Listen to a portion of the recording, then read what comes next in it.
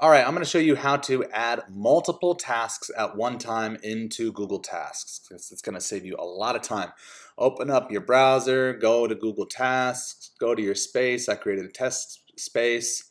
And I'm going to go to Add Space Task. Now what I'm going to do is I'm going to go to my Google Doc, which has all of my tasks here, okay? And I have them all bullet pointed. I'm going to copy them. You don't have to have them bullet pointed, actually, because this will work either way.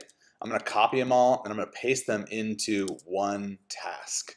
Okay, and then it says, this is going to create 25 tasks. Do you really want to continue? Well, actually, yes, that's exactly what I want to do. I'm going to hit OK, and boom, there they all are, all at one time. This saves a bunch of time. I still have to go in and individually assign it and date it. If I don't have to date it, but if I want to, I can. But all in, this saves a lot of time. Now, if it's bullet pointed, like I said, it will still work. I've noticed that if you're copying a list from Google Tasks, like a checklist from Google Tasks, or sorry, from like, if you're adding in a list from your Apple Notes, that's a task list, it will like kind of add this funky few little characters at the beginning of it. But it should work just fine, even if I'm pasting from, pasted just fine. Pasting from, I can't speak, my goodness.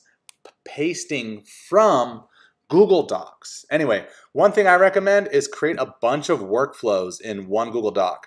This is our workflow for onboarding independent contractors. You can create another, I could create another workflow for offboarding an independent contractor, or I could do that for creating a website.